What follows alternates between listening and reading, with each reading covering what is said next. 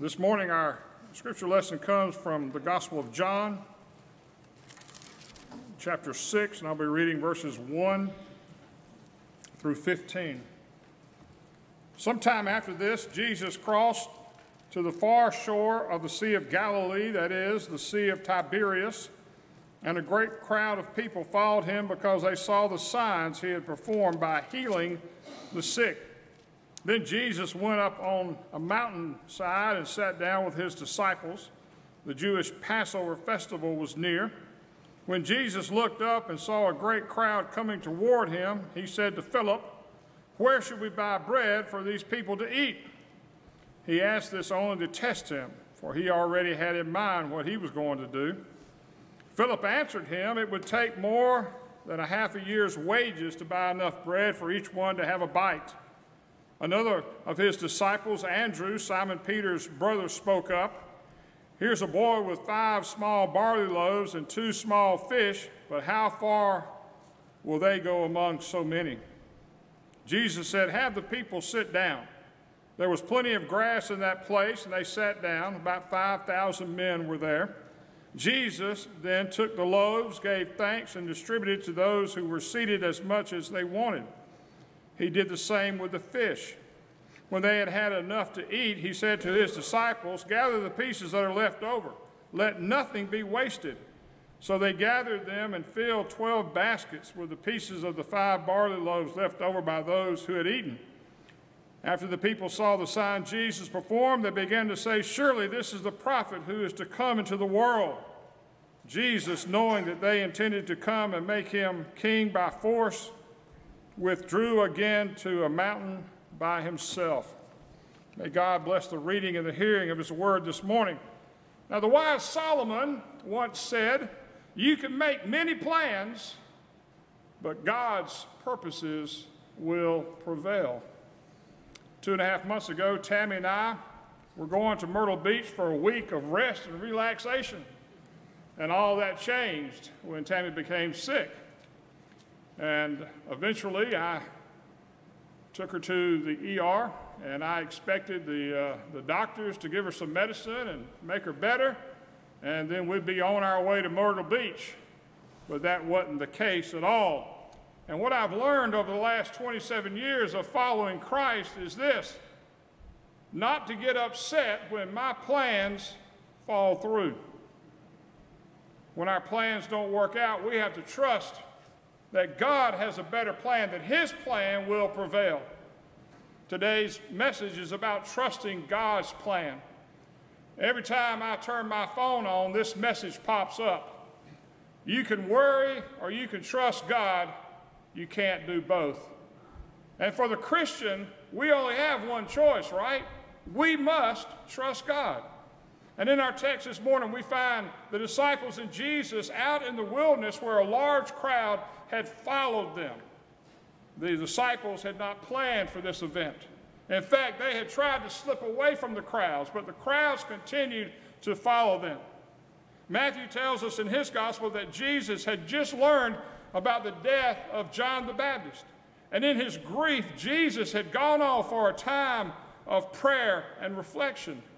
But as the crowds pushed in and interrupted him, Jesus looked at them and had compassion for them and healed their sick.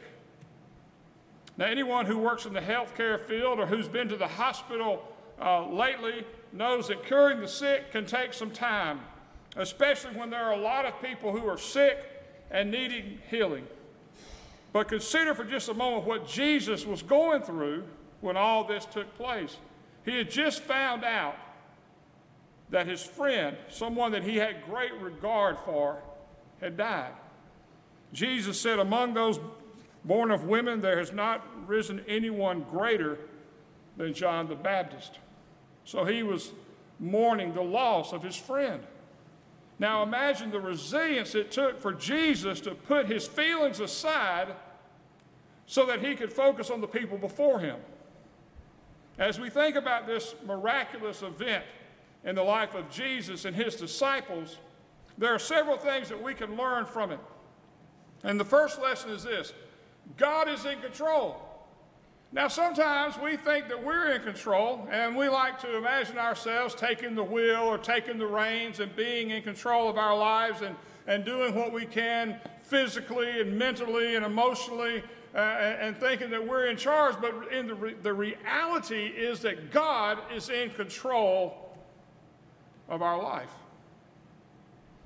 In verse 5, Jesus asked Philip, where should we buy the bread? He asked Philip the question about buying the bread, not because he wanted a solution, but because he wanted Philip to exercise his faith.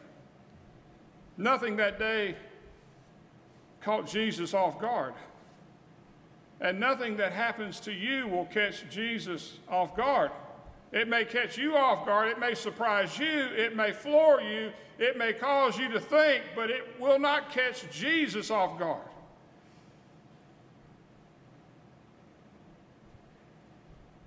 He wasn't worried about this situation because he had this situation in control. He was in control of everything that was happening this day. God doesn't need the resources that we possess to accomplish his mission. He isn't in heaven anxiously wringing his hands, wondering if we are going to step up financially. Everything that we have is a gift from God. Every resource we are in possession of this morning is from God. And if we don't leverage our resources for his purposes, God will not throw up his hands in exasperation and walk away from his mission. He will simply go somewhere else, to another church or to someone else, someone who is ready to exercise their faith. However, God does invite us to participate and join him in his victory. The little boy with the 5 loaves and 2 fish learned this. The disciples who served the people that day learned this. And I believe that God wants each of us to learn this today. And we need to remember that God is in control. Secondly, God is concerned about you. He is concerned about every aspect, every detail of your life. Your emotional and physical well-being as well as your spiritual well-being. There is nothing that he is not concerned about that's going on with your life. He knows what's going on in your life. And he wants to come to you and help you and to help you to embrace this and to help you get through this, no matter what it is. There's a great story of a young father and daughter who went on a getaway cruise because his wife, her mother, had just died. And to help relieve the pain, they comforted one another on this cruise ship. One day on the deck of this ship, the little girl asked her father, Daddy, does God love us as much as Mommy did? At first, the father didn't know what to say, but he knew he couldn't sidestep his daughter's question. So he pointed to the farthest horizon in one direction. He said, God loves us more than you can see in that direction. And then he pointed in the other direction. He said, and God loves us more than you can see in that direction. And then he pointed up into the sky and he said, and God loves us farther than you can see above us. And then he pointed down to the ocean, and he loves us as deep as the ocean. And in that precious moment, the little girl said to her father, just think, Daddy, we're right here in the middle of God's love. God's love is encompassing, and his love reaches down from the heavens and it envelops us in our time of need. He comes to us. And that day on the hillside, Jesus showed the thousands of people that had followed him just how much he loved them. And I believe God wants you to know today just how much he loves you and that he is concerned about every detail of your life. So what are other lessons that we can learn from this miracle? Well, we can learn that in God's hand, a little is a lot. When Jesus performed the miracle that day, he began with only 5 loaves and 2 fish, borrowed from a little boy's lunch. To feed 5,000 people with 5 loaves and 2 fish is indeed miraculous, but the Greek term used in Matthew specifies that the 5,000 were men. And Matthew further emphasizes the point by adding besides women and children. And many biblical scholars believe the actual number fed that day could have been as high as 15,000 to 20,000 people. that were fed that day with the little boy's lunch. Do you know how to get an old preacher excited about doing ministry within the church? This is it. Living into God's promises. We sing about standing on the promises of God, but we need to start living into the promises of God. Think about the promise Jesus shared with us 2,000 years ago. Whoever believes in me will do the works I have been doing, and they will do even greater things than these because I'm going to the Father. Jesus' disciples wanted to send the people away that evening because it was approaching darkness and they were in a remote place, and their plan was to send all the people away, and the disciples gave Jesus several good reasons why they needed to do that. However, when the disciples came to Jesus with their concern about the people, being hungry and needed to be sent home, Jesus met their complaint with a solution. And he says, you feed them. I love that, don't you? You feed them. They come to him wanting to know, what are we going to do? And he says, you feed them. This is where the disciples' plan begins to fall apart. You see, Jesus was in control, and he was concerned about everyone who was there that day. And most importantly, Jesus had a different plan. The disciples knew that the people needed to reach the surrounding villages to buy some food and find lodging, or they would go hungry. But Jesus had a better plan, and his plan prevailed. He said, you give them something to eat. You feed them. At this point, the disciples should have recalled the many miracles that they had seen Jesus do before. And perhaps some of them did, but Andrew asked, what are 5 loaves and 2 fish for so many? And Philip added, it would take more than a half a year's wages to buy enough bread for each one to have a bite.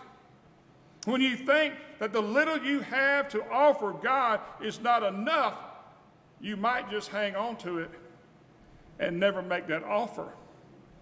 But in the hands of the master, a little is a lot. So Jesus called for the little boy's bread and fish to be brought to him, and then he gives thanks for the meal, broke the bread, gave it to his disciples to give to the crowd. And amazingly, the entire multitude was fed with that small meal. Jesus provided, the Bible says, as much as they wanted. When's the last time you went to a catfish house and ate your fill? Some of us like catfish. I like catfish. And when I go to eat catfish, I usually eat until I get my fill. Think about what it says. Jesus provided as much as they wanted, and they all ate and were satisfied. Jesus not only met the need, he met it abundantly. He blessed them with so much food that the Bible says the disciples picked up 12 baskets of broken pieces of bread and fish. God will always shatter our limited expectations if we will learn to bring him what we have already been given. Little is much when it's in the hands of the master. When we are willing to offer our lives sacrificially, relinquishing the hold on whatever God has given us in terms of time and money and talents, God will use those ordinary things for extraordinary moments. He will bless our life with extraordinary moments if we will surrender our life to him.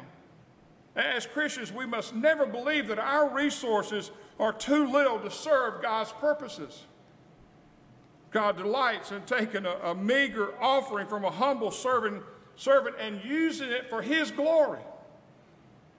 And lastly, God wants us to trust him so he can empower us. It's noteworthy that Jesus fed the people through his disciples. Jesus could have fed everyone there, but he didn't. Instead, he gave his disciples the opportunity to distribute the food in this way. The disciples had to trust the Lord for everything they gave out. They could only give away what they had received. Let me say that again. They can only give away what they have received. That's the way it is for us. You can't give Christ to someone if you don't have Christ in you. You can't give grace away if grace is not in you. You can't give away something that you do not possess. And Jesus, helped the disciples to understand that. And the disciples were put into this position of total dependence upon the Lord. And God still uses people the same way today. Even if we have problems, and most of us do, there's no excuse for sitting around and doing nothing. God knows our problems, but if we will do what he's calling us to do, he will take care of all our problems, use us for his glory, and then bless our obedience. As Christians, we must bring our lives to God in a spirit of obedience and sacrifice. No matter how big our problems are or how insignificant we think our gifts are. When we do that, we can expect God to do far more than we can imagine. But we have to trust him. At some point, the little boy had to release the food that he possessed. He had to turn it over to somebody. I like to imagine that little boy just gave it to Jesus and put it in his hands. And at some point, the disciples had to take what Jesus was giving them and then distribute it to the masses.